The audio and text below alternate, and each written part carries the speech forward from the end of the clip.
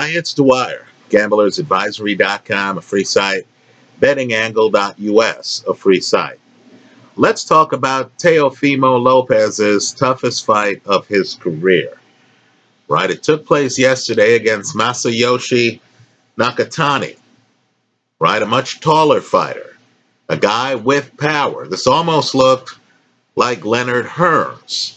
Right, a guy with power, a guy who really came to knock Lopez out. Right, the fight went the distance. It's going to be a shorter video here.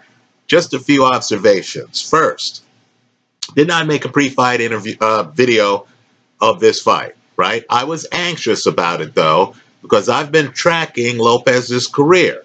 I believe Lopez has a very high ceiling, right? So let me just say this.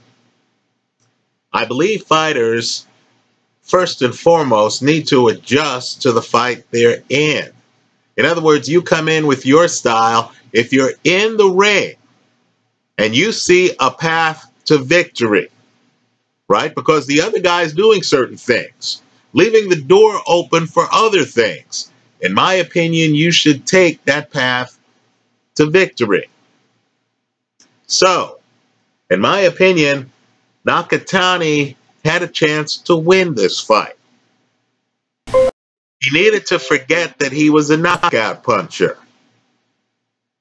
He needed to just rely on his reach and his jab. Right? Understand, Lopez, like Floyd Mayweather, this guy, by the way, has literally copied Mayweather's style. Right? It's clear. I don't care what's said in interviews. I have the highlights of the fight in my favorites folder right now. This guy has literally copied Mayweather's style, right down to the hand placement, the heavy counters, the left hook leads, right? It felt like I was watching Floyd Mayweather, and I say that as a compliment.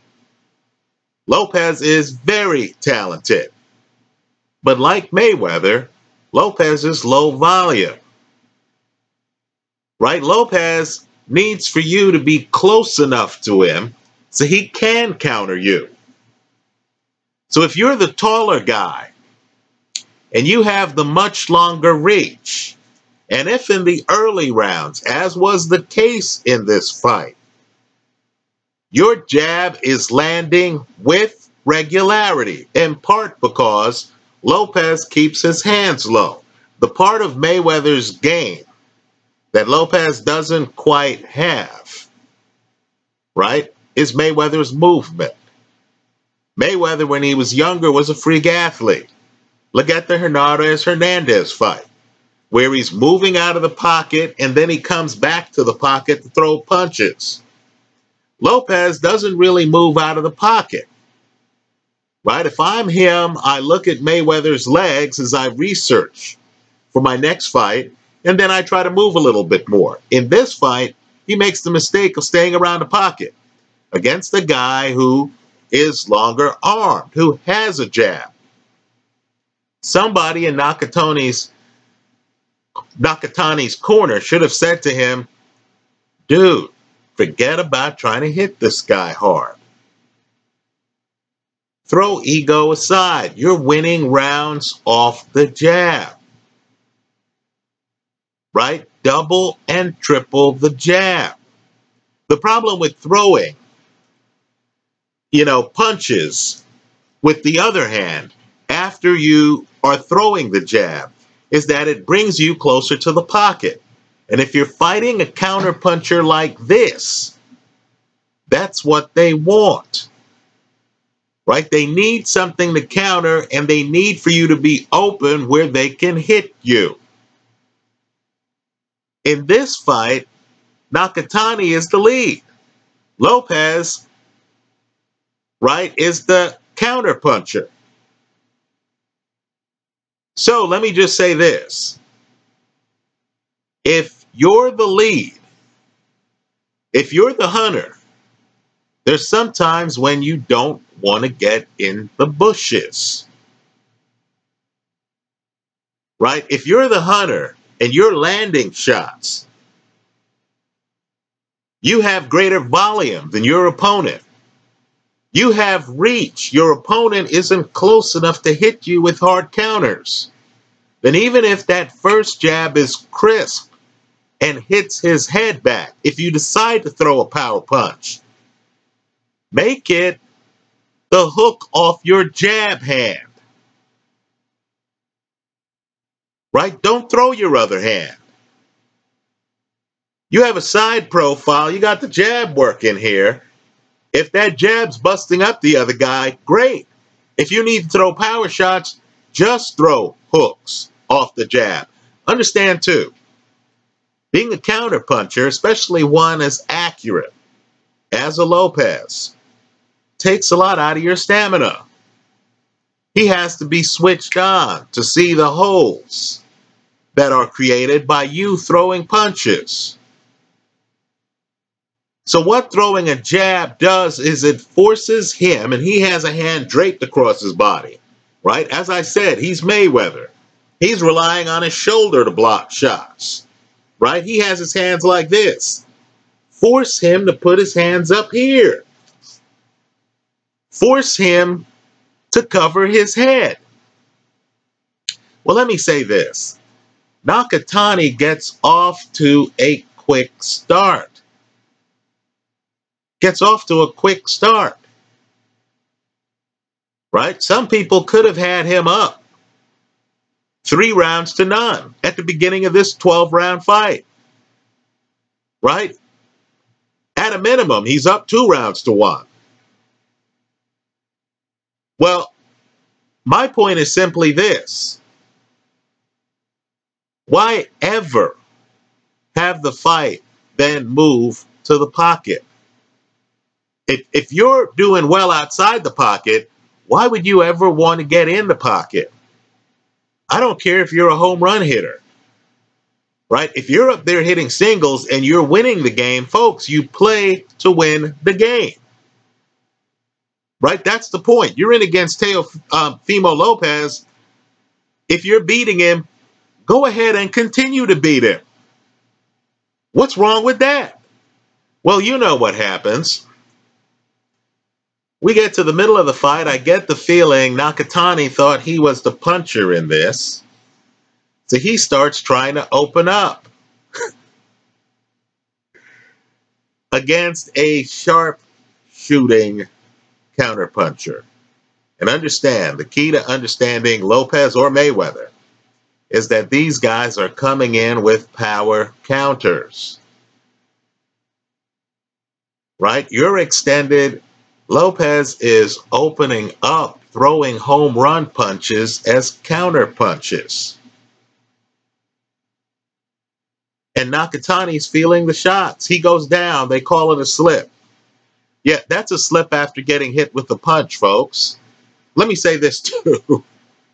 If I'm like this and a guy throws a punch on me and I catch it with a shoulder or my hand, but the force of the punch throws me off balance where I hit the canvas, why isn't that a knockdown? Can't you get knocked down off a block punch? So it's really interesting because this is a tale of 2 fights. Lopez is the more talented fighter. He's the guy relying on skills. Nakatani is the guy relying on size and attributes and a jab that's working. Well, what happens is Nakatani sees himself as a KO puncher. He came in the fight unbeaten. Right? Ego's involved. It's not enough to be winning the fight behind a jab. You're a slugger. You want to slug. So the fight moves from outside the pocket. Nakatani hitting him with jabs from distance. Nakatani's winning that fight. Right? Then the fight moves to the pocket. And of course, the counterpuncher starts to take over. Lopez is gifted. The guy is great defensively, right? I mean, he should be. He has his shoulder in the way. He has his hands here. You're not hitting his body. He bends at the waist. He has timing. He's a master at timing. He's a master at counters. How did Nakatani think he was going to win in the pocket? Let me say this. The one time in my life that I saw a slugger in the middle of a fight get on his back foot out of desperation and actually outbox a master boxer was that first Ray Leonard-Thomas the Hitman Hearns fight. Right? Tommy Hearns, early in that fight, is in the pocket with Ray. Ray, who was really a puncher, right? Combination puncher, heavy puncher. Don't think of Ray as a pretty boy smooth guy, right? He might have been good looking and he might have been smooth. He was really there to hurt you. Ray Leonard hits Hearns in the ribs. Hearns doubles over. You thought the fight was over. But Hearns had a young trainer at the time, right? Just emerging onto the big time. A guy named Emanuel Stewart, who would later go on to train Lennox Lewis and Vladimir Klitschko. Right? And Stewart apparently in the gym insisted on Thomas the Hitman Hearns, a knockout puncher, learning how to operate on his back foot behind a jab. So what happened next is one of the great moments in boxing. Thomas the Hitman Hearns, hurt by the alleged smooth guy, gets on his back foot and proceeds to outbox Ray Leonard. Right, as I recall it, and I could be wrong, Hearns is winning that fight when he gets stopped late in that fight. And that's after the end of the 12th round, because back then they fought 15. Now here I'm saying Nakatani, it's a shame that unlike Hearns, who was able to get up on his toes, believe it or not, was able to dance, right? If Nakatani had a back foot, we'd be talking about Lopez's first loss, right? I don't care what game plan you had going into the fight. If you're at the fight and you're in the corner and you're thinking, wow, we're up 3 rounds to none. This strategy we've had has us winning the fight. At that point, your advice to your fighter should be, player, keep doing what you're doing. Right? The jab's working. Forget about the other hand. Forget about your dominant hand. Right? This guy's low volume. With your height, you're too far away from him. For him to do quick counters, we're taking away a big part of his game. Right? Nakatani instead thought he could outslug Teofimo Lopez. Lopez takes over the fight. Right? The thing with a guy like Lopez, right? The same thing with Mayweather, is these guys are so precise on timing that their counters look clean. In other words, as you're looking at the fight, the cleaner shots are being landed by Lopez. The harder shots are being landed by Lopez. There comes a time where you start to appreciate the guy's artistry. Right? You start to realize, wow, this guy is timing things. Now keep in mind, Lopez keeps getting hit up top. But there's something in boxing where guys just don't want to beat you with just a jab. They must think that it's just not, good enough, right? Nakatani's jab was good enough. What I want people to do is to look at the CompuBox numbers for this fight. Nakatani throws and lands more punches. He should have made this a jab fight. Now, if he keeps the jab going after the 3rd round, there would have been increasing desperation from Lopez's corner, right? Somebody in the corner would have said, hey, man, I don't think we're winning most of these rounds, Dude, you have to get aggressive. Understand, the knock on a Mayweather, the knock on a Lopez, right, is that their style necessarily means they're going to be low volume and cautious. Right? Mayweather wasn't an offensive fighter. He wasn't going to throw caution to the wind. Right? That defense is always with him. The same thing with Lopez. So you can imagine there has to be a bunch of tall people out there right now who are thinking, hey, look, I'm going to stick a jab in this guy's face. I know Demetrius Andrade, the middleweight, if he weighed 135 or whatever these guys weighed, he would think to himself, man, I'm just going to stick a jab in this guy's face and move for 12 rounds. Right? If he can't deal with the jab and the movement, he loses the fight.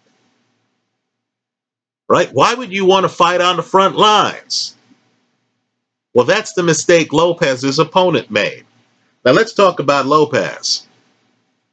You know what? There's certain fighters ruling the roost who I think are making the most of their skills. Right? I am surprised. I'll just say it. I mean, I'm bona fidely surprised that Deontay Wilder, with what I see as, you know, an A+ straight right hand, but really only an A+ straight right hand. Right? I don't see Wilder doing a lot of anything else in the ring. I don't see Wilder winning the slow rounds. I'm one of those people who thought, as I watched that Wilder-Luis Ortiz fight, that Ortiz was winning every round on the judges' scorecards. Right? Until, of course, Wilder, as Wilder does, it's his signature, started knocking his opponent down. Right? I'll concede. You know, you catch up quickly when you're knocking the other guy down. But I look at Wilder and I'm like, wow, this guy has been champ for several fights now. Several fights. Right? Now, some guys maximize their talent. Other guys, and I'll save them here from scrutiny, don't. Where you look at a guy and you say, man, this guy is so talented. Why isn't he champ? Right? And then the guy, for whatever reason, folds up in big fights. Right? People here online, I'll name one guy. People here online know I'm a fan of Hughie Fury. But I'll concede, Hughie Fury shows up in big fights like the Joseph Parker fight, and he just doesn't show his A game. Right? You think, wow, this guy's leaving a lot on the table. Well, let me say this about Lopez. Folks, the sky's the limit here. This was about the toughest matchup the guy could face, apart from if Nakatani had back foot skills, right? Then it would have been tougher. But this was the tall guy who had the jab, who could actually keep Lopez far enough away from him where Lopez couldn't hit him with counters. And this was the tall guy who had more volume than Lopez, right? There are going to be some fights where the guy Lopez is fighting is his height. There are going to be fights where the guy Lopez is fighting doesn't have more volume than Lopez. Right? I'm just telling you, I think Lopez wins all of those fights. So this was really, style-wise, a tough fight for Lopez. The guy he was fighting was unbeaten. Right? Some guys are going to enter the ring and be intimidated by Lopez's record. But not an unbeaten fighter who himself thinks he's the next big thing. So this was a tough fight. Right? And Lopez came through like a champ. I'm just telling you, Lopez has the punching power. Right? Somebody in the comment section of this video tell me why that knockdown wasn't a knockdown. Right? Lopez has the punching power. He certainly has the timing. I agree. He doesn't move as well as Mayweather, but let's face it, Mayweather's an all-time great. You can move a little bit less than Mayweather and still be a damn good fighter. Right? Lopez also has power with both hands. He's not one-handed. The hand he throws depends on what you give him. Right? So I see this guy really making a splash in boxing. I know he talks too much. right? I know he's too full of himself in interviews. Folks, that's boxing, isn't it? I mean, I know when I was a kid, I got tired of hearing Ali interviews, right? I mean, guys talk, right? Some damn good fighters. I know I talk with people and I'll say things like, yeah, Adrian Broner's a pretty good defensive fighter. And people say, come on, man, to hell with Broner. Why? Because Broner talks too much. I'll agree. Teofimo Lopez talks too much. But in the ring, man, the guy is masterful. This was an excellent win for him. Let me just give some tips on ways to give him trouble. I believe Floyd Mayweather's toughest fight was his fight against Emmanuel Augustus. Mayweather himself has said so in videos, right? Against a shrewd counterpuncher like this, you have to turn the fight into an unstructured affair. You have to run red lights. You have to almost allow the guy to hit you with his weaker counters so you can unload on the guy, right? Let the guy know that this is not going to be a disciplined fight. Let me say this too. If your jab's working, stay on it, right? Don't abandon it. I don't care what you did in training to prepare for the fight. If you're winning rounds, win the rounds, right? That's your goal in having the fight. Also, stutter punches. By that, I mean a guy's countering you. In other words, he sees you throw a right hand. He's coming in over the right hand, right? If you know that, then fake like you're throwing the right hand. When the counter puncher tries to come over it, have something for him. Counter the counter puncher, right? Let me say this too. You want to change styles. The counterpuncher is going to adjust every few rounds to you. So unless your style is winning, right, don't change your winning style. If you're winning rounds, you don't change that style until you stop winning rounds. But my point to you is have distinct parts of the match. Because a counterpuncher is reading you like a book, and they're slow starters. Right? Had Zab Judah against Floyd, who he dropped. I know the ref didn't count it as a knockdown. It should have been. Right? Have Zab Judah, after the first 3 rounds, said, hey, I'm going to change styles here. Right? I'm going to, instead of coming in with flurries and stuff like that, I'm going to stay outside now. Right? That would have caused the counterpuncher to have to figure out the new pattern. And they're studiers. So they would take the next round off to do that. In my opinion, you want to change the styles, right?